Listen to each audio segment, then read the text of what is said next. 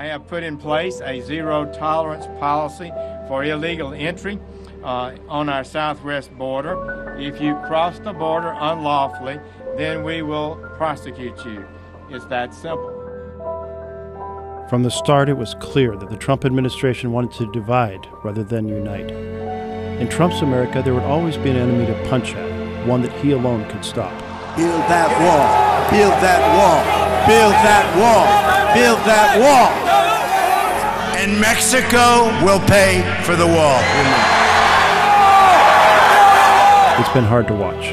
If you are smuggling a child, then we will prosecute you. And that child may be separated from you as required by law. I always felt like someone needs to stand up to the bully. Someone needs to fight for the underdog. That's why I went down that first time, to see for myself what was happening to these children I had heard about.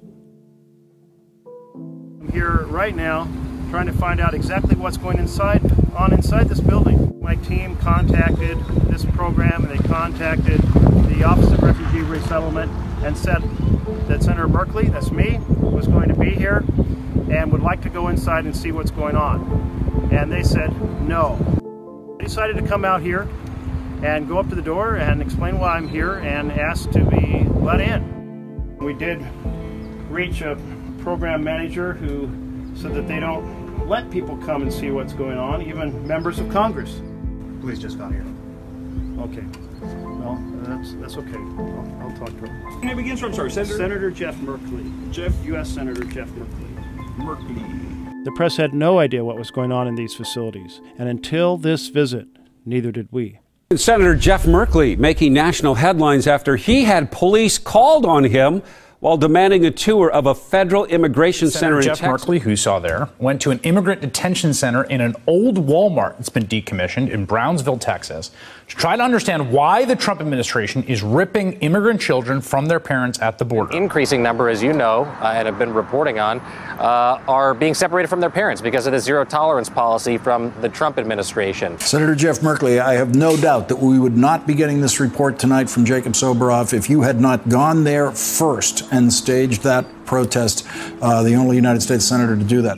When our trips to the border shined a light on the shocking practice of ripping children from their parents' arms, the American people were horrified too, and rightly so. Thanks to public pressure and court action, the Trump administration ended child separations. Americans from all walks of life stood up and rejected their actions, because snatching kids from their parents' arms is not who we are as a nation. If only the story stopped there. Once family separations ended, the administration started, instead, locking up families together in internment camps. And out in the Texas desert, at Tornillo, they built a huge tent prison for kids where there was little regulation or oversight. The government was still using child trauma as a deterrent, and evidence suggested that they were looking to do more of it.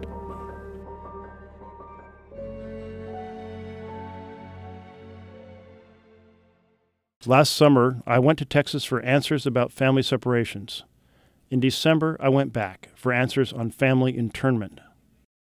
The first night of our trip, we learned of the devastating news that a 7-year-old girl from Guatemala had died in Border Patrol custody. I wanted to get her story out to as many people as I could. Well, when I heard it last night, it was just, it's shocking.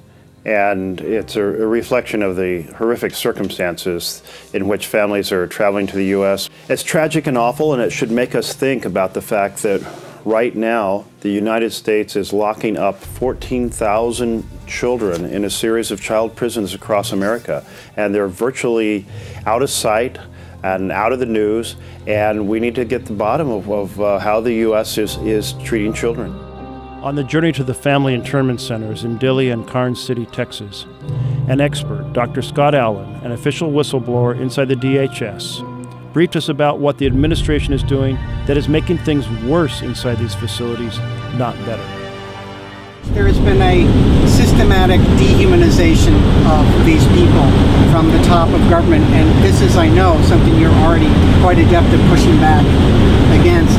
At every stop, experts and workers talked about the Trump administration making things harder, not just exacerbating existing challenges, but creating new ones and manufacturing a crisis, hurting vulnerable people for political gain.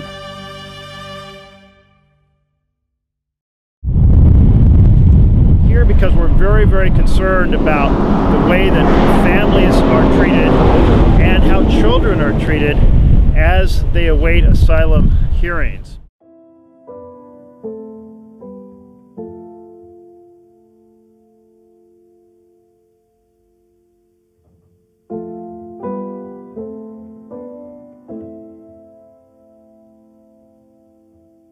So clearly they have the resources to be able to interview folks. Yeah, they're choosing not to have the resources or to simply claim they don't have the resources. That's correct. That's correct. It's really hard to get behind the numbers that they give us about anything, and the explanations they give us for just about anything. I think what is clear at the end of the day is that it's a systematic attempt across every element of border policy to restrict or outright deny access to the asylum system. As we approached the Tornillo tent city, it became apparent how important it was for us to be there. Congress has an obligation to conduct oversight. This place was built to be a temporary shelter. People were supposed to live there only for a few days. Some of these kids had been there for months. We were told by our Health and Human Service handlers that we weren't allowed to talk to the kids. We couldn't ask them how they were being treated or what they thought about their circumstances. It's so important the American people know that we now have a system of child prisons with 15,000 kids. They are unnecessary. It's part of a strategy, a political strategy. That means it's coming from a very dark and evil place. It's not America. Let's shut this place down.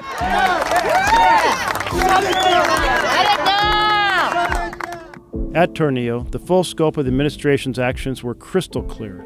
They were manufacturing an emergency, warehousing children in a tent prison.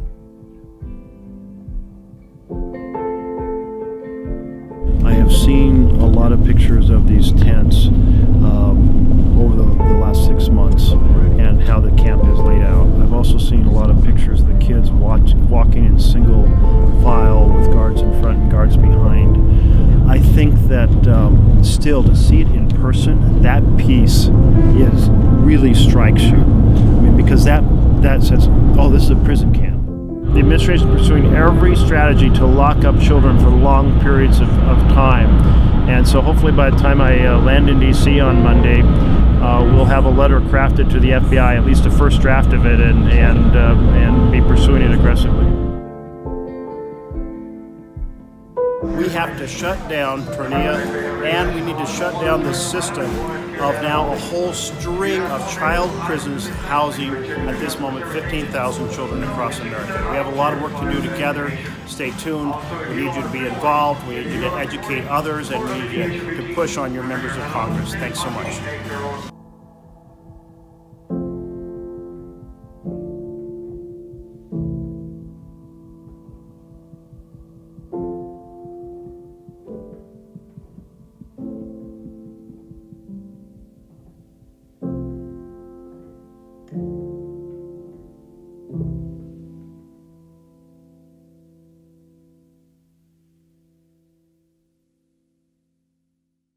New documents surfaced, sent from a government whistleblower to Senator Jeff Merkley.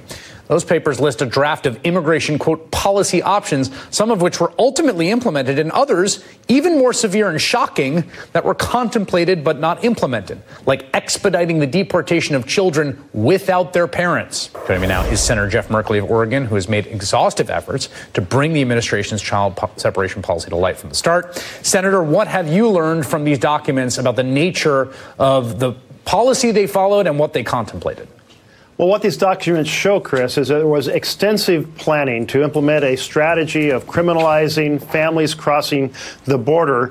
At the same time, the administration said it's all about criminals. They were plotting to stop families from arriving. I want to be clear about this, because it drove me absolutely nuts covering this story.